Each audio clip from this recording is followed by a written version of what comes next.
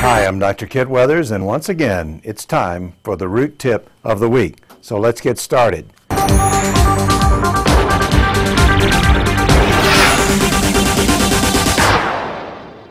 Now, last week's magic trick, we showed you how to take a packet of Sweet and Low and using static electricity, knock it over.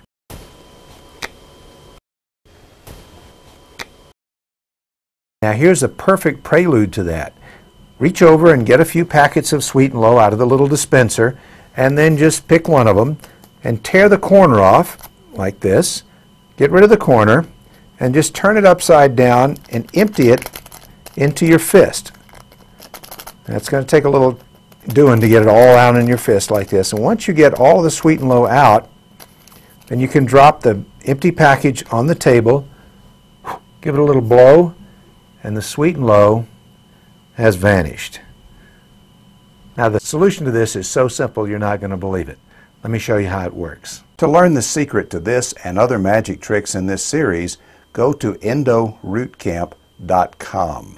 Coming to you from the floor, I'm going to talk a little bit about apex locators, how we can locate those canals and find them with much more accuracy and a lot better. There's a lot of things that you should know about apex locators that the manufacturer doesn't tell you, and I'm going to tell you right now, so let's go get started. Now, there are a lot of apex locators on the market today, and you might wonder, how in the world can I choose which one to use? Well, let me show you how they work first, and then we'll talk more about that. After you make your access opening, all of the apex locators are the same. You have one lead that connects directly to the file that's going to go down in the canal itself, and another lead that goes to the lip. That completes a circuit into the apex locator, which basically is a glorified ohm meter. And it calibrates itself so that it reads the resistance of the periodontal ligament and how far away from the periodontal ligament you are. And this is expressed with lights or with dials or different methods. Most of the apex locators in the market are quite accurate, but the most accurate reading you'll get is when it actually reads apex at the end. And we recommend subtracting 1 millimeter from that measurement.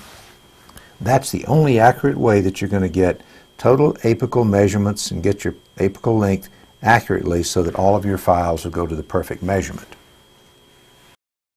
The apex locator that I've used for the past several years is the Mark 6 from Miltex. And now just recently I've changed to the Mark 7, which is another upgrade from that, but I'm going to show you the light colored one first to give you a couple of tips here. It comes with a little clip, and you can see it right here. That clip attaches to the patient's bib, and that way the apex locator is right here in full view, easy to locate. The thing, and of course it has the regular lip clips and the clip that goes on the file, of course.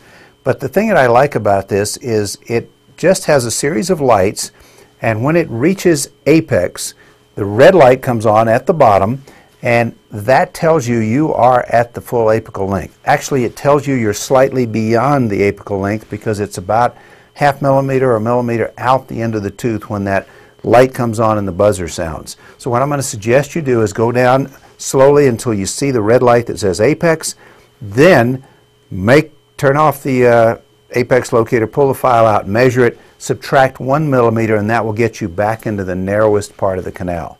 And that's going to be your most accurate reading. Now, the new Mark 7 has a few more features on it that you might want to look at. By the way, both of these apex locators are about half the price of the more expensive Root ZX and some of those apex locators, so you might want to look at that. They're just as accurate, but they're a lot less money. This one has regular batteries in it. They can be rechargeable or just regular batteries, AA's.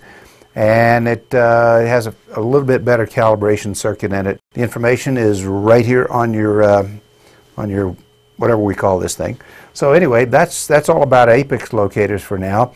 A couple other things that you should keep in mind if you're going to use your apex locator. If you have a problem with your apex locator, there's two things you want to look out for. Number one, make sure that the pulp chamber is completely dry.